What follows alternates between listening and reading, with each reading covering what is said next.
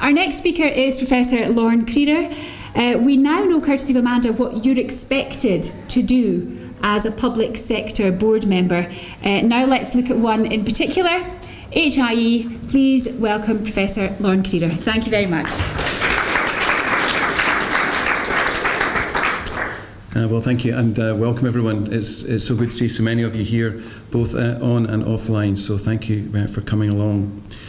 Clearly, as chair of a board and the board of HIE, it's really important to me personally that we have the most talented people on our board, and that it comes from all ages, it comes from both genders, and a wide variety of representation from across our society.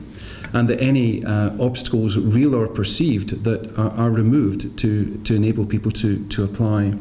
So that's why HIE and SNH, Not Forestry Commission, have really gone around today to make sure that we fulfil our obligations, and in particular Scottish Government's desire that by 2020 we have a 50-50 gender split on our boards, and so we should. So in HIE as an organisation, 63% of all of my colleagues in HIE are female. 5 of the 7 leadership team are female, but the board is in the majority male. So we are about to embark upon a recruitment exercise. It should, I hope, be this week or worse next. It's currently with the Cabinet Secretary for approval in terms of the specification we have designed, but you should be able to see it online very, very shortly. And this gives me an opportunity to thank Tanya and Jenny and the rest in Change the Chemistry for facilitating this event, and the ones I've been at before, which have been very helpful in me trying to pass on our message. Now, Sheila Campbell-Lloyd was going to be talking to you after me. She's a shadow board member. What's a shadow board member? Well, what we've tried to do in HIE, and we were the first public sector organisation to do it, was in terms of breaking down barriers in terms of expectation. We've had 2 shadow board members, both female, who sit on our board, experience what is done in HIE, giving them an understanding of what's required of a board member, and really making it an understandable process and being able to talk about that message to others. Now, this is a special year for HIE as well. It's our 50th anniversary.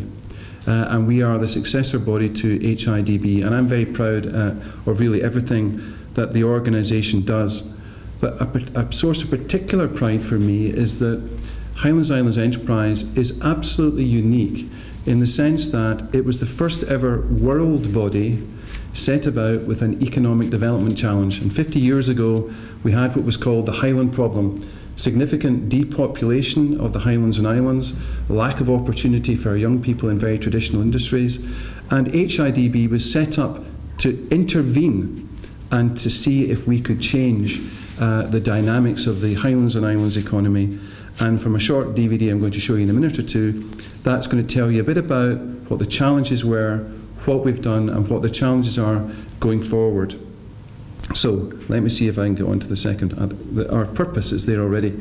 That's our general purpose, and the darker green area is the Highlands and Islands Enterprise area. I'm very surprised how big it is, but it's more than half of Scotland, so we go down to Machrihanish and we go up into the Clyde Valley to Rothesay and Dunoon, Isle of Bute, and we go all the way up to the Shetland Islands. So it's a massive area with enormous diversity in terms of community and economy, and the tasks that HIE has in making sure that we have a sustainable economic growth platform for the whole of the area.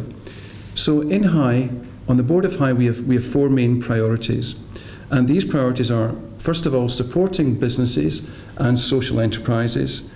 A unique remit we have is strengthening our communities and fragile areas, many of them on the western seaboard, developing growth sectors.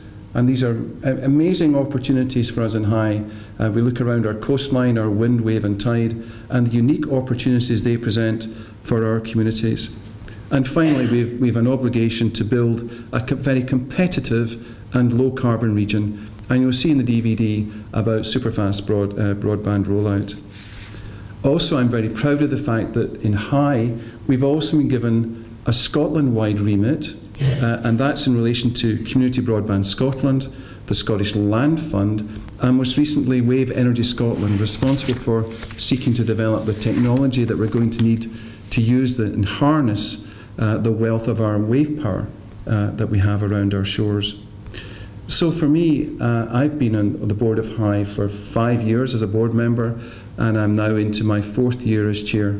I've done lots of public sector positions. I've thoroughly enjoyed it. It's a great privilege, but none more so than being on the board of HIDB. I think it's an incredibly purposeful organisation that does a great deal of good, and it was an enormous, again, privilege for me on Friday at the SCCDI dinner that HIDB was given the President's Award. That's for contribution to the economy of the Highlands and Islands. And it's not the norm for public sector organisations to get awards at private sector membership dinners. So it was a really special moment for us, particularly in our golden anniversary, which this year is.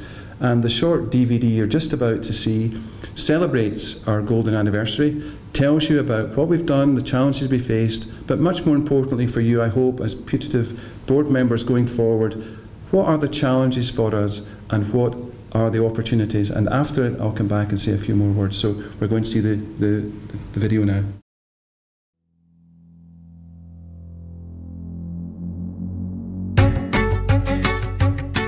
The Highlands and Islands of Scotland has a timeless beauty, but life hasn't always been easy.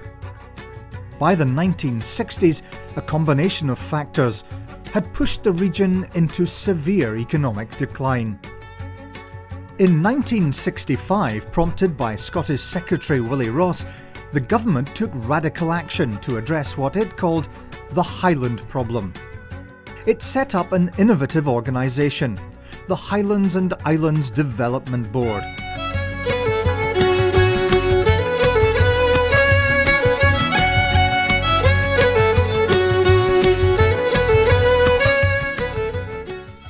In its first year, it invested £840,000 in 176 business projects across the region. These created over 1,000 jobs.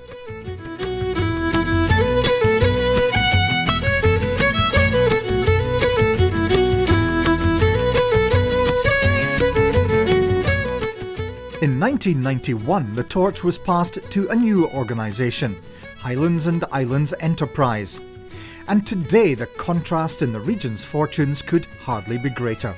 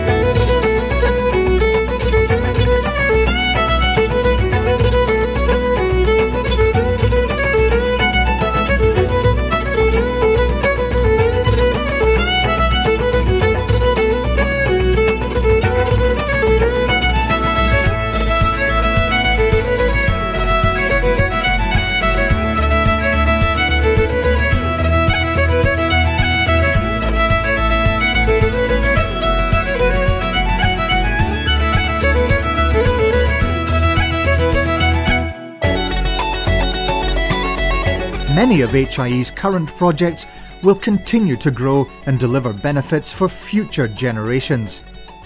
And HIE is listening to young people. Their world is a far cry from the days of the Highland problem. They see opportunities to live, learn, study and invest in building a positive future in the Highlands and Islands.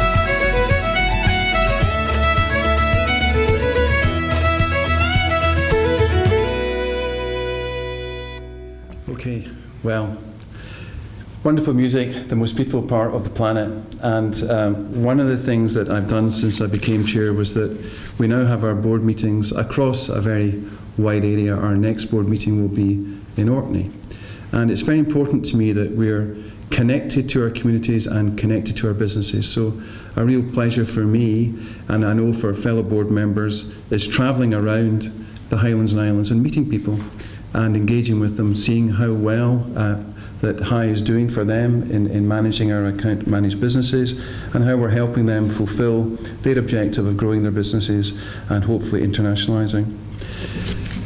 As our 50th year, we had a staff get together. Everyone from HI came together in Inverness, and it was an amazing event. When you meet people from HI, many have been with us a very long time, and the word often used is privilege. It's a great privilege to help people fulfil their dreams and ambitions. And at that conference, I gave a short address, but took colleagues around the patch as I knew it in my travels, some of the things that I'd seen and some of the businesses I'd met. And I thought that it might be useful just to give you the couple of paragraphs I said to them, giving you an insight into the sort of things that we do, and that might resonate with you around your understanding of the Highlands and Islands and some of the businesses that you might be interested in. So for me, I began in the east, and it would be engineering at Forsyths, electronics and ATOS at Forres, cashmere at Johnston's, shortbread at Aberlour, the UK's largest organic carrot producer in Elgin, RAF personnel in new industries, Craigellachie Hotel and social enterprise Lochardil Mill, innovation in life sciences in Elgin, our partnership with Glasgow School of Art, back here to Inverness and Beechwood Campus, UHI, New Start Highland, north to Nigan Global Energy, Cromarty Port Authority, Dornoch and Golf, the extension to the Links Hotel and community involvement, up to Wick and its harbour we helped create, the Chamber of Commerce we helped start and support, Scrabster Harbour we supported, nuclear decommissioning at Dounreay and North Highland College, natural retreats at John O'Groats, Maygen and the Pentland Firth, over the sea to Orkney and the European Marine Energy Centre, a first and most prominent in the world, our help for ORTAC, up to Shetland and the oil and gas hub, Ocean Kinetics, Cope Social Enterprise, Pure Energy and Flodda Boats, Lerwick Port Authority, back to the north and west, Chocolate Inverness, Harbour in Ullapool and Industrial Development, over to Stornoway and Stag's Bakery, Arnish, Harris Tweed, Stornoway Pontoons and support for the recent Cardaway Community Land buyout, Harris and the new distillery, St Kilda Boats and St Kilda Centre, the US Benbecula and Barra, and Lochmaddy Harbour, home to me in Wester Ross and Sail West, pontoons in Malig, Cairn Lacalsh and Shieldig, Rassy House, Solmarostig, Kinloch Lodge Hotel, Argyll and Wind Towers at Macrahanish, infrastructure projects in Dunoon, the Pavilion in Rothsay and Lochfine Oysters, and heading home to Gairloch, north to BSW Timber in Fort William, Ferguson Transport and Kishorn, making the most of the Caledonian Canal. The views from our mountain, Cairngorm and its funicular, our support for the ski industry and everywhere improving digital connectivity, Community Broadband Scotland and Scottish Land Fund, and so the list goes on. Why would you not want to be part of Highlands and Islands Enterprise doing so much good in the Highlands and Islands? And I really do hope that you have a look at the application and you do, if it appeals to you, seek to join the Board of HI, which is so personally important to me and I believe so important for the sustainability of economic generation in the Highlands and Islands. Thank you for listening to me.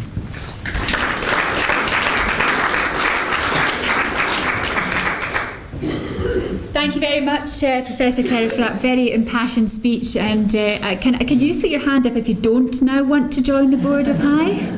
Just as I thought, yeah, we'll be fighting each other for those board positions. Absolutely fantastic. And it does make me wonder what would have happened if nothing had happened. We hadn't had the Highlands and Islands Development Board 50 years ago, and we hadn't had the work that Lorne and his board, and of course all the hundreds of members of staff, have been doing so valiantly in the background ever since.